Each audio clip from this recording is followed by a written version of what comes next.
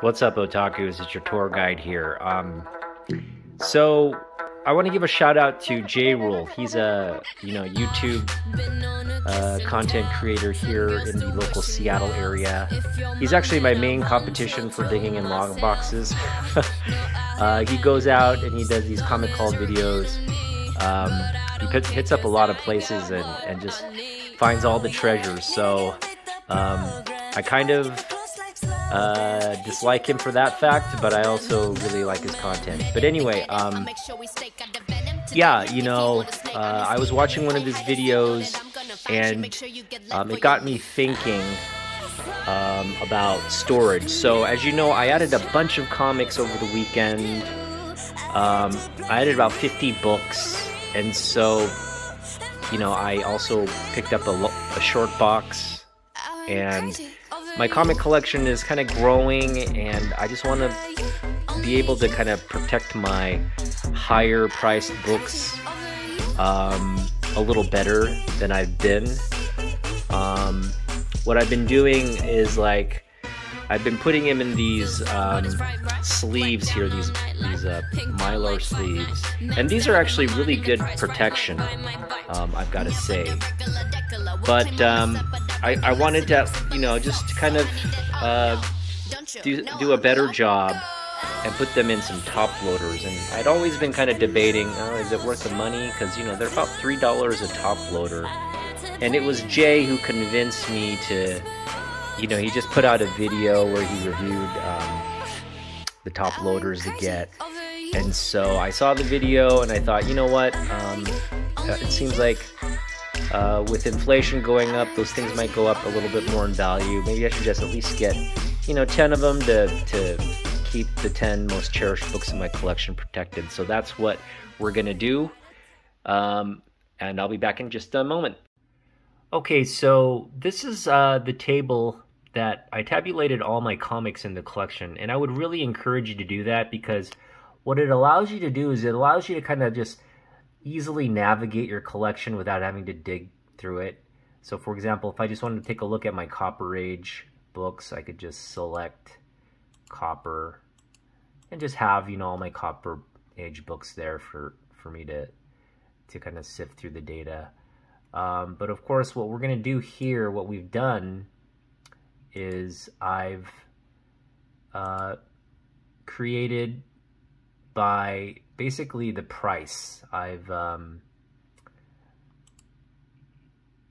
sorted largest to smallest, and so this is my collection from largest to smallest. And the ones in bold are the comics that have already been slabbed or are going to be slabbed. They're at CGC at the moment. I should actually, I should. Anyway, I haven't done it yet, but I'm going to bold the ones that are at CGC. And so what I'm going to do now is look at the top, I guess the most expensive comics in my collection, kind of pull them out, and then gauge the most cherished books in my collection. Because oftentimes the most cherished books in your collection don't necessarily reflect the most expensive.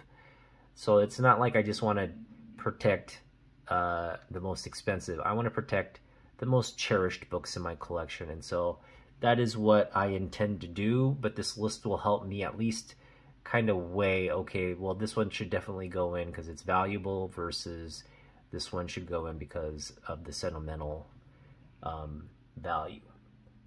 So yeah, we've got our comic book top loaders here. We've got 10 of them. And so what I'm going to do is I'm going to do all the sorting and kind of prioritizing and put them in the top loaders.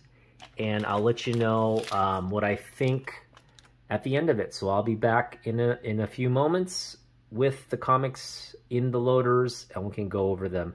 And you can hear my thoughts on whether this is good value or not. Okay, I'm back, and I've put all the comics that I wanted to put into these top loaders.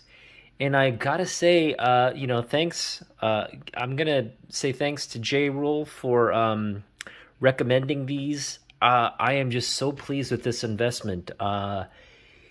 they're really sturdy. They've got this slabbed feel to them. They're weighty. They're definitely thick. It's a thick slab of plastic.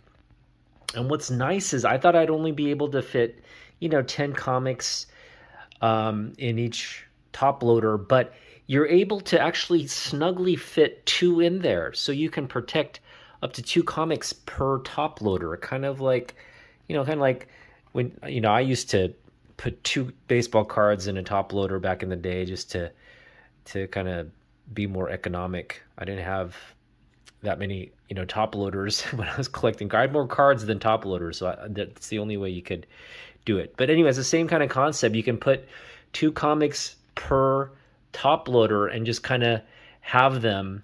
Now, yeah, I mean it's a little bit tougher to get out, but I mean, you're not going to be pulling these in and out. Once they're in, they're in. They're actually more secure if you put them in that way. They won't slip out. If you just put 1, there's a risk of slipping out. Now, so having done that, I was able to kind of free up some of my other Mylars, and these can go to my other books, my other lesser books. But yeah, these will just go down the line and be used for my other books. But it freed up quite a bit of these sleeves, which you can then use toward others. So I would recommend getting this. The more you can buy, the better, obviously, for your collection. For $270 a pop, I don't think that's... I mean, this is... If you were thinking of just slabbing your comics to protect and present them, this is a really economic option. It's you can display this just like that. And the great thing is it's really secure. Like, your comics are definitely well protected. The only bad thing about this is, again, there's an opening here. So anybody who's collected comics, baseball cards or sports cards, and you use these top loaders, exact same thing. What happens to these top loaders over time is they get scratched, and they get, dust collects into the bottom. So it's really hard to get that, like, some of that dust out. So it gets really dingy and dusty over time. So what I've done with a few of my, for example, this Jim Lee signature, I've actually wrapped it and taped it up in an additional layer of plastic so the dust doesn't get there, and it's just not exposed. That top isn't exposed. And also it protects us from scratches. So I just added, that's me. I'm kind of anal like that, but that's what I felt good about. I had these nice plastic wraps lying around for my other slabs, for my CGC slabs. So I used them to do this. So let's go through the comics. This one is, if you watch my previous video, is one I picked up for 25 cents. It's Batman 6. This is heating up. Apparently there's indication that the Court of Owls might appear in the next Robert Pattinson Batman movie. They're saying that the rumor is that the Court of Owls will be the next villain in the next Matt Reeves Batman movie. So that's moving this, and man, the fact that I ran into this and got it for half price, I got it for $1.50. This is the second print rare variant, the red second print variant. So this is double what Batman 6 goes for. So I don't know what the current fair market value on this. I'm sure it's going up, but this is probably going to be well over $100 book now. So pleased to have that. That's a hot book. I have on the other side X-Men 142. Again, just very happy with this investment. I also put the Moon Knight that I got for $0.25. No joke. I got this Moon Knight at half price books for 25 cents. And man, that was along with in the haul with the Batman. And yeah, this is a really nice copy. So I wanted to protect this one as well. This one's also heating up in value with a new Moon Knight television series coming out. And on the other side, we got my newsstand Secret Wars #1. This is a really nice copy. We'll hopefully get this submitted for grading at some point. All right, the next book. This isn't in good grade. It's probably like a 3.5 or lower. It's a really low grade book, but I just love the cover. I want to protect this one. This is just one of my sentimental favorites. Because I just really like the character. It's a Bronze Age book. Shazam is actually a character I think, you know, it's probably going to gain some popularity. As I really liked the movie. It was just a nice, you know, like kid-friendly superhero movie. Very entertaining, and I could see them doing more with this character as Black Adam comes in. And speaking of Black Adam, we've got him here on the other side. This is a book I bought. I don't really get into speculation, but when I saw that Black Adam trailer, I just had to have a Black Adam book.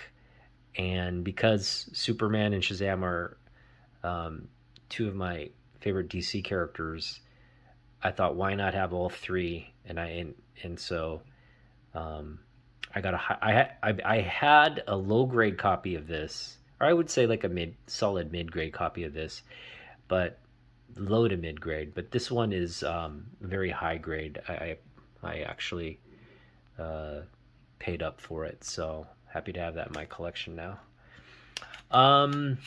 Wolverine, Jim Lee. These are just some of his iconic covers that I want to protect. I also have this signed copy of X-Men 1, signed by Jim Lee. That's his old school signature.